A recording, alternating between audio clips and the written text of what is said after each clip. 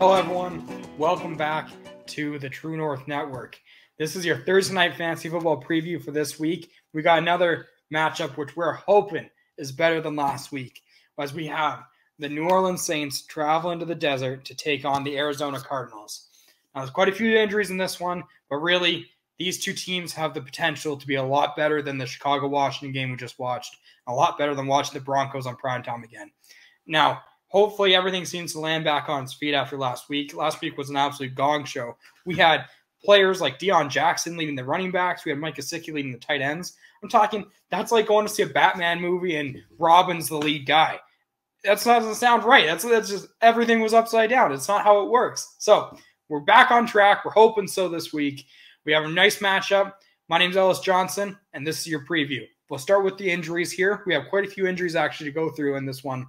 Obviously, Hollywood Brown, he's out. He's going to be out for a little while here with that ankle issue. James Conner is questionable, but he's doubtful to play. Same with Darrell Williams.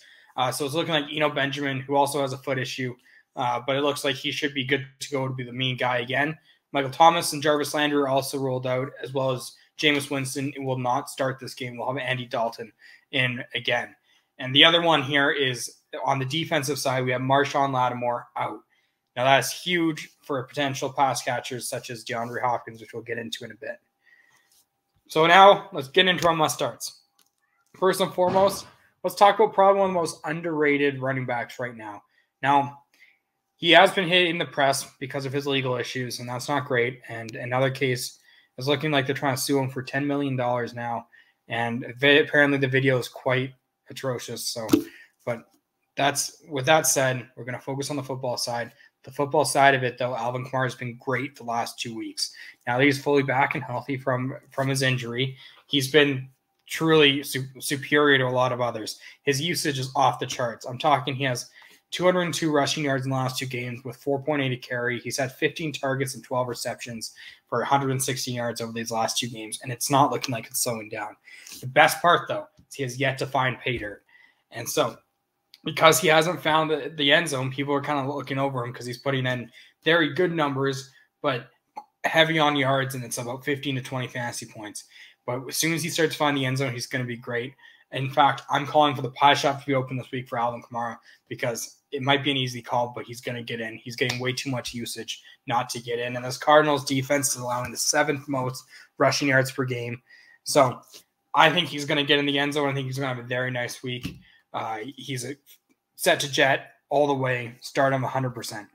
Next, we have DeAndre Hopkins. Now, apparently he's on a pitch count, so be a little bit worried. I'm a little bit worried about this.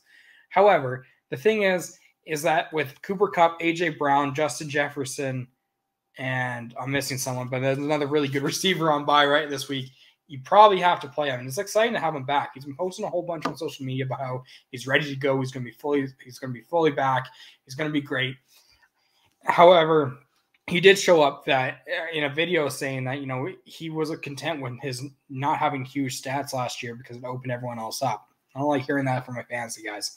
The thing is, without Marshawn Lattimore, DeAndre Hopkins is going to be nuclear. He's back to be nuke. Start him up. I would at least. It'll be exciting to see him back on the field.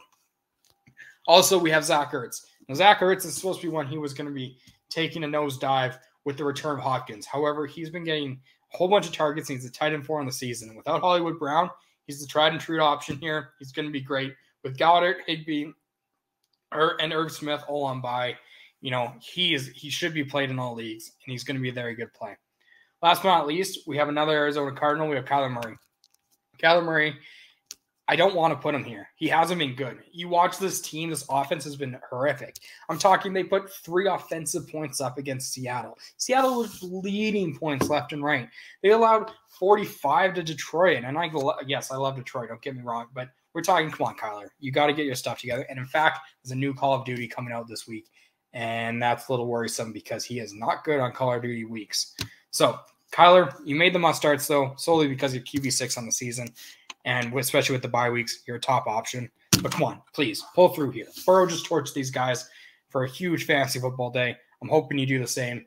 Let's pick up the socks here. Next, we have our solid starts. Now, it's actually only solid start because we only got one. And it's Eno Benjamin of the Arizona Cardinals. Without Connor most likely not playing and Darrell Williams most likely not playing, he's going to be the guy. And he's a solid start solely because there's not many backs who are going to get the amount of volume that he's going to get, even in a tougher matchup. And like I said, I'm hoping Kyler can turn on the Jets and he has a good shot at finding the end zone too. If Connor's active, however, he becomes a solid start, but I'm not super stoked. And it's hard to call him a must start, especially coming off this injury. But, plug him in if he's the only guy in town. He's going to be a nice volume play this week. Now over flex considerations.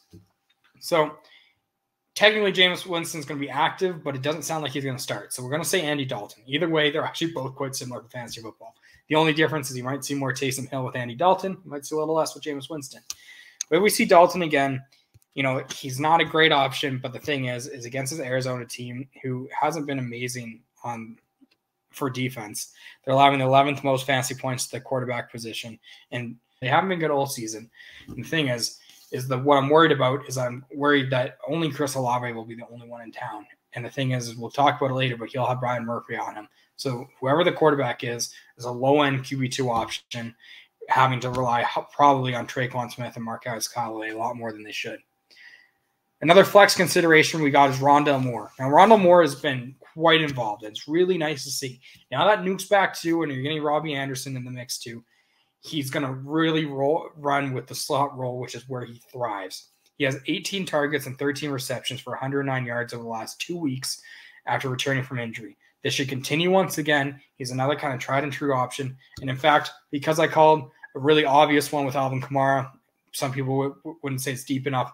I'm saying pie shops open Rondale Moore, second career touchdown. It's happening this week. Book it. All right. Next, we got Taysom Hill. Hell, is he a tight end? I don't know. The thing is you probably don't have another option if you're rostering him. Fire him up in your tight end spot. The only thing is, don't come to me complaining if he only gives you a goose or a 2 or a 3. But he could give you 30, and then you'll be dancing. Now, the next is consider sitting. Yes, there's one name we haven't talked about on his own yet, and that's Chris Olave. Yes, he's back from injury. Yes, he's the only one in town. I am terrified of Byron Murphy. This is not a knock on Chris Olave. I think he's an excellent receiver who has all the potential to be the best of this draft class. But Byron Murphy has been shut down. Over the last 2 weeks, A.J. Brown and DK Metcalf have had almost identical lines, combining for 5 receptions and 66 yards together over the last 2 weeks. And those are star receivers. Olave could be that. He's not that now. And I'm terrified of Byron Murphy. He has been incredible. Him and Patrick Surtain have just been shut down all over the place. So you can start him if you want. Just want to warn you here. I'd be looking somewhere else. I'm scared. He could have a big game, but I hate going into my weekend down with a poor performance, and I'm worried Chris Olave is going to have one of those. Next, we got Traquan Smith and Marquez Callaway. You can't start them. There is not enough volume. We don't know. One of them might have a day. We don't know who it's going to be. Just don't even touch him. And same with A.J. Green and Robbie Anderson. A.J. Green just hasn't getting enough volume. And Robbie Anderson, he's brand new to the team. Maybe he catches a big touchdown. You don't want to bank on that. You want to see at least what this team will do with him. It's a short week. He's had 3 days with the team. Can't imagine he does a lot. Boom. Ellis's picks. Let's get into that. Now, last week, for the second time this year, we went 0-2. And I hate that because I really thought Chicago should have won that game. They looked better. If it wasn't for that muff punt, they were just going to hold on. It was going to be a sloppy game. I'll admit, I let my heart get into it. I picked the over, but next time, I'll keep in mind that it's a Thursday night football game, and these tend to be not that great. Speaking of, this one is at 1.5 point favorite for the Arizona Cardinals at home. That's tight. We have another really tight matchup in this one. The over-under is set at 44.5. Now, the unders I've hit on Thursday every week but one, which was Pittsburgh-Cleveland this year. And I'm going to ride with that again. I can see Kyler turning on the Jets, but the thing is I don't see the Saints having the options to compete at that level when it comes to a shootout. So I think it's going to be low scoring, and I don't think it's going to hit 44. So I don't think it's going to hit 45. Now, the other thing, though, is even though I said I'm worried about the Saints offense, I love their defense, and I don't think Kyler's look good. I love the Saints with the +1, the +1.5. I think they're just going to game manage. They're going to work it through. They're going to get Kyler frustrated. And if you get Kyler frustrated and he's going to go play Call of Duty, you're going to win that game. I don't love it. It is truly a toss-up.